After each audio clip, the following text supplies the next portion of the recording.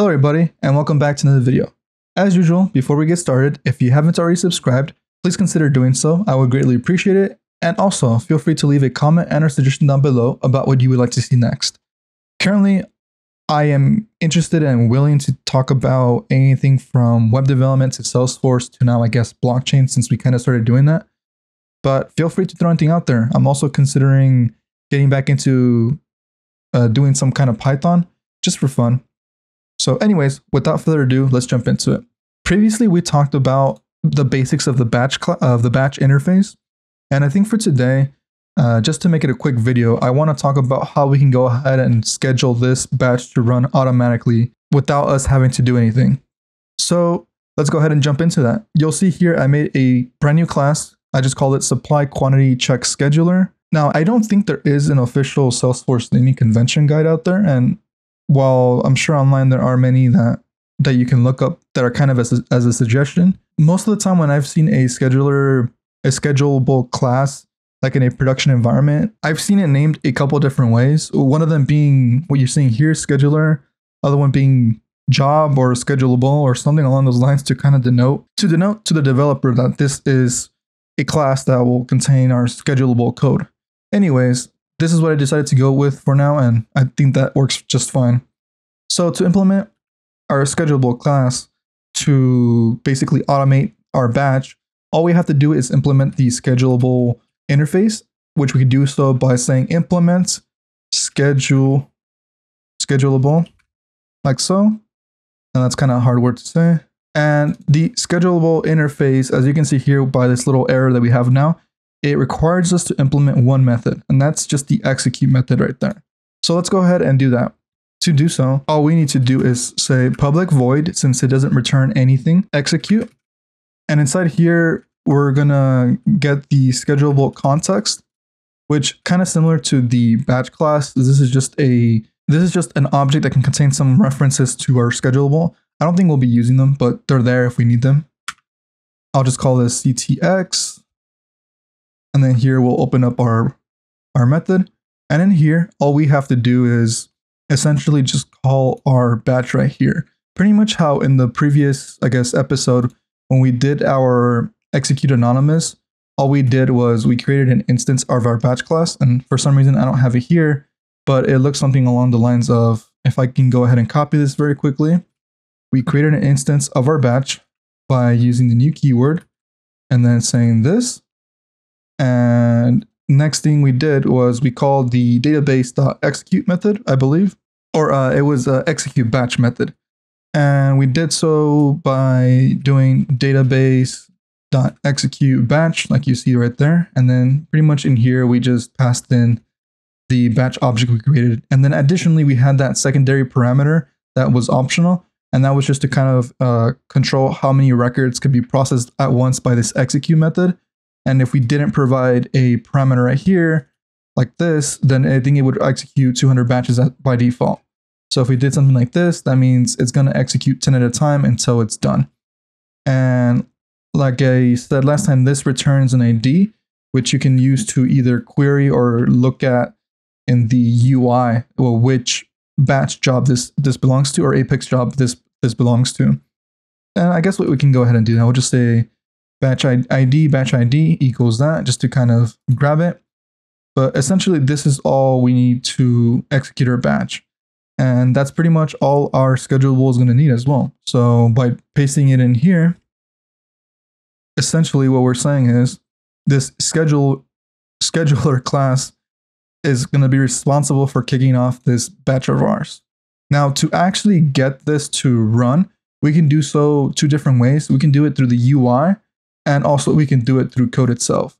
Now, if we wanted to do it through the UI, and we can kind of walk through it very quickly, let's jump into our backend. So let's go to setup. And in here, let's search for Apex classes. Click into that. And here we're going to have this button called Schedule Apex. So if we click into here, we should have this UI that basically allows us to create a job that can run at some frequency. And, we'll give this a name such as check quantity supply. something like that. And then our Apex class, we would just search for that schedulable, which you can see here, and then we can give it a frequency. Now, the reason why this is one of two ways of our scheduling our class right here is because this, while great and it allows us to do it in a UI without any code, if you require any frequency that's more complicated than this, well, then this UI doesn't do it for you. So then you would need to do it through code. And I guess we can jump into that too right here. Basically, to schedule this class through code, all you will need to do is, kind of like how we created our batch, we would create an instance of the schedulable class, and then we need to create a cron expression, which I guess without getting too deep into it, it's just a string that's used to represent the time and date that you want the job to run at. And I'll even show you guys this nifty little website here that can help you build up that expression. We'll get into that in a second. And then the third thing we'll need is the name of our job. So let's just jump into it very quickly. Because I'm lazy, like always, I will go ahead and copy this and we'll create an instance of our class. I'll just call this scheduler. Let's use a new keyword to create a new object like that. And then next, let's go ahead and create our cron expression. So we'll just use a string for that. And then I'll call this cron expression equal to some string. And then lastly, the way we get this to kick off is by using the system.schedule method. And that also, kind of like the batch execute batch method, returns a job ID. So let's go ahead and get a string just to kind of save it in there, even though we're not even outputting it, but just know that it exists. And let's use system.schedule, like right there. And you'll see here, like I explained earlier, there are 3 different parameters. The first one's the job name. That's just a string. Then we have our cron expression, like right there. And then lastly, that's our actual object that we created from the class, which is our third argument. So for the cron expression, like I mentioned earlier, there are many different websites that can help us create our cron expression. And you can see here that we can, there's more granularity with it, is what I'm trying to get at. You can specify you want it to run at every second, for a specific minute or a specific hour, or specific day, month, year. I think you get the point. So like I said, there's many more options than what the UI back here offers us. I think for now, what I'm going to do is, at least on this website right here, you can scroll down and I'll show you some common examples. So like, if you want to run this every 30 minutes or every hour, every 6 hours, you kind of get the point. I think what I'm going to do is kind of going back to that example we had done in our batch video. The requirement was to basically run it on Friday. And I guess I'll just use this one. This is kind of the closest one. It runs every Friday at noon. So I'll go ahead and copy this.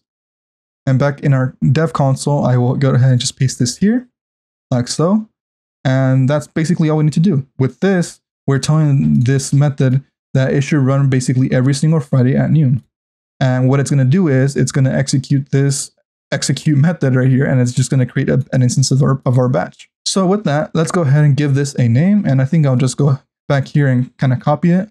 Now the name, you will be able to use it to identify it. If we go back into our setup and search for Apex jobs, you'll see here we have this Apex jobs link. If we click on it, I'm pretty sure it appears here somewhere. And yeah, so let's go ahead and actually run this through and see what we get. So I'm going to go ahead and execute highlighted right there. And obviously this is not going to run today because it's not Friday. But what we can see here is if we refresh, we now have a 4th entry right here. The job type is scheduled Apex. You see the status here is queued. Nothing has run yet because it's not Friday. But essentially, the point is that on Friday at noon, this code will run. So yeah, just a very quick video.